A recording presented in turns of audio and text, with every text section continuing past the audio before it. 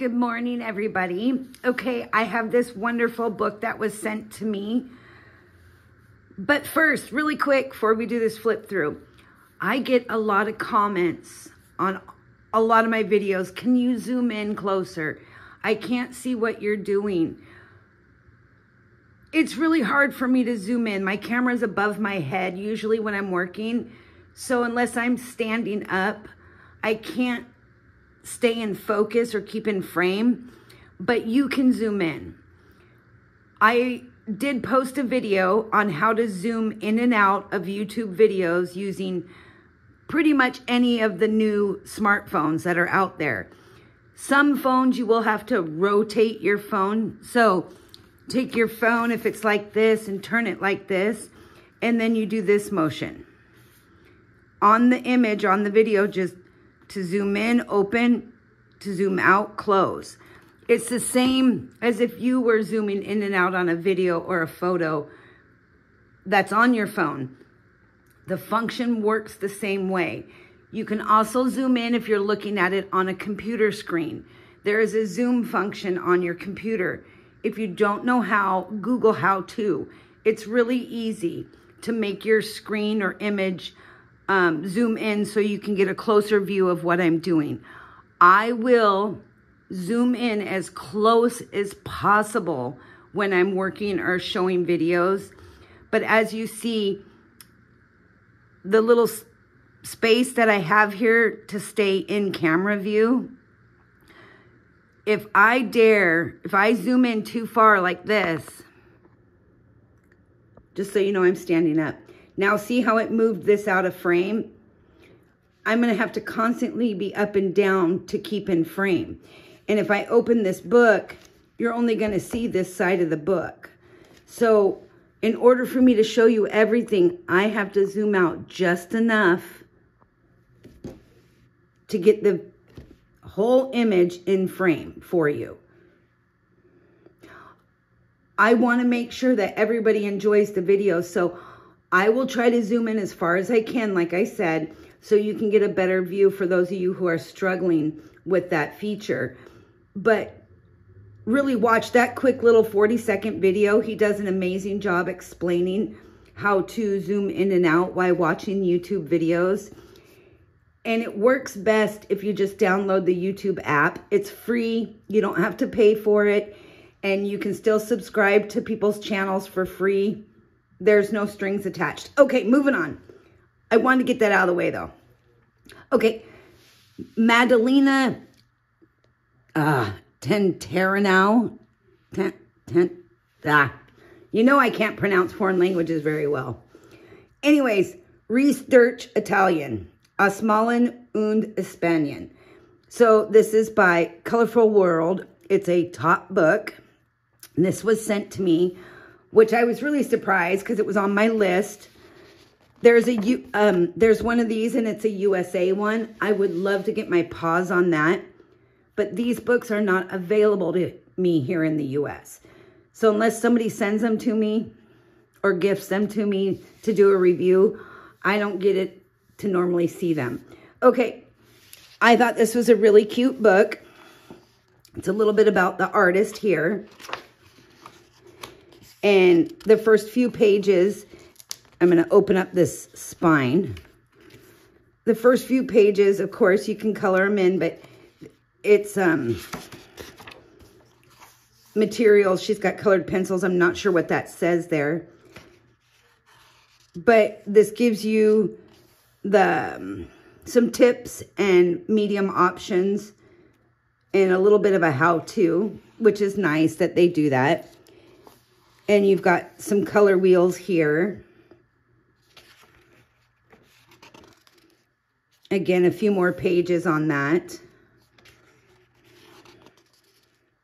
Which is great that they put these little tips in there, especially for people who are still learning, which I'm always still learning, so I like to see that stuff. Okay, we're going to get into some of the images here. Now, I've noticed in these books that are by Top, T-O-P-P, the paper is pretty decent usually. It's not super heavy, but it's not paper thin either. So each page Some of them have a little story here off to the left, and I did not translate them, but you can do that if you like. Now this image is really detailed, but you'll notice some of the other images are not so detailed. So you can pick and choose what you like to create or color, so to say, but they are beautifully done. The line art is great. The theme is fitting to the title. Looks like maybe the Italian village or countryside.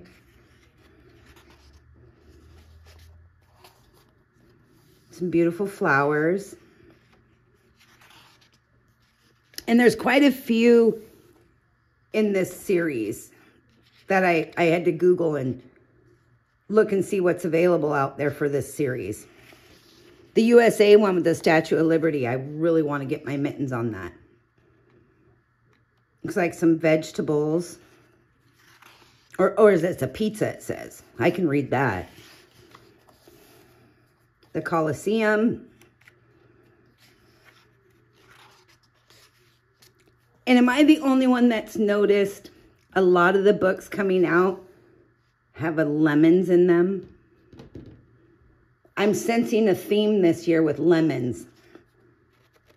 Don't know, maybe that's just me. I just happen to notice the lemons. You got the gelateria. That's what it says.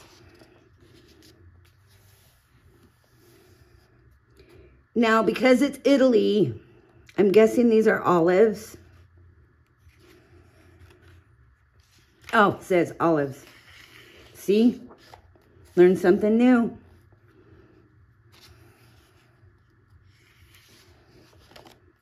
Gelato. That looks inviting. The Vatican. So as you see here, this one is, there's a lot of details on this page, whereas others, they were not so detailed. This is more a mandala style page.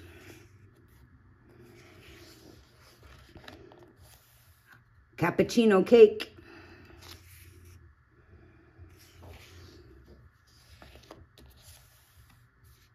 The little kitties down here. Some lights going across.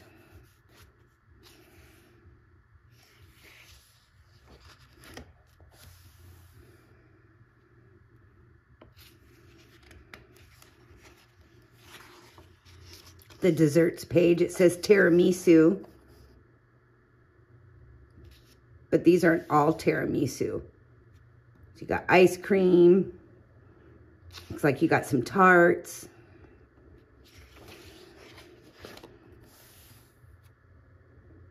The carousel. I think that's in Florence, Italy. Correct me if I'm wrong. The nice butterfly there.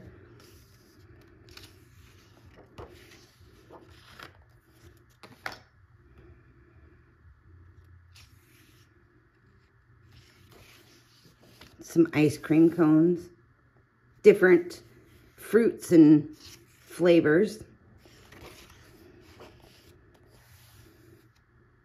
Wow, look at that beautiful castle with some tables and chairs. A lot of kitty cats in this book. The Vespa.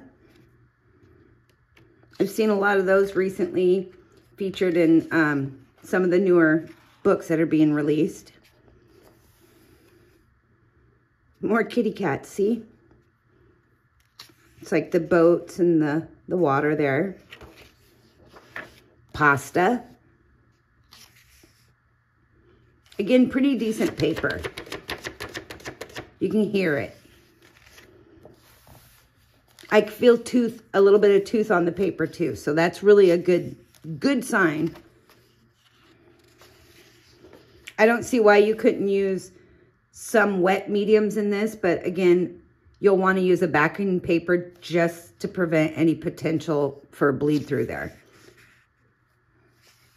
Definitely colored pencils and gel pens. Your Posca will work on this. It's like some seashells. Another little village view. Some more desserts and drinks, it looks like. Maybe coffee drinks or cafe drinks. Looks like the walkway going over the water with the boats. Little country drive, maybe at night because the moon and the stars are out. It looks like the kitty cat in the passenger seat. Or is that the driver's seat? Because don't they, in the driver's side reversed over there? This beautiful shoe with the flowers. It's like shoe art. Leaning Tower of Pisa. And this one, this page is really detailed. My eyes went like this. That is a picture that would have to be thought out and patiently done.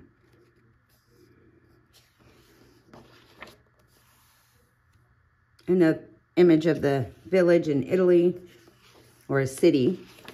You got a little Fiat. It says Fiat right on the front.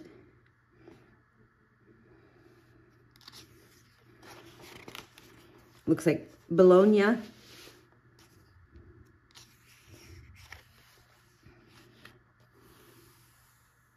Looks like some more lemon trees and a teapot. We're getting towards the end now. Little coastal village.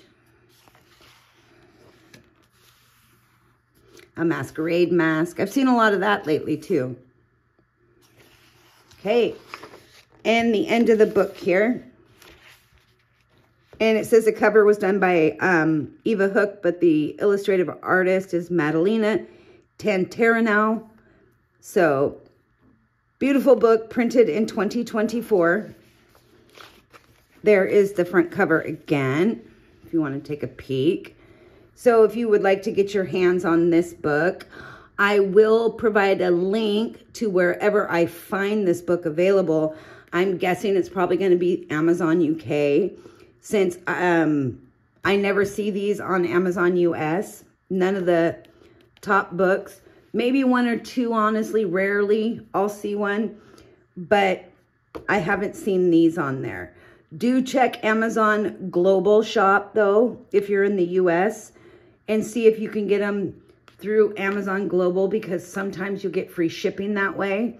I also know Blackwells ships to the US for free, so that's another place you can buy different books that aren't readily available here to US people. Anyways, happy creating. I hope you enjoyed this flip through. I look forward to maybe getting some more of this series and seeing what they have to offer as far as images. Thank you very much, and you guys have a wonderful day.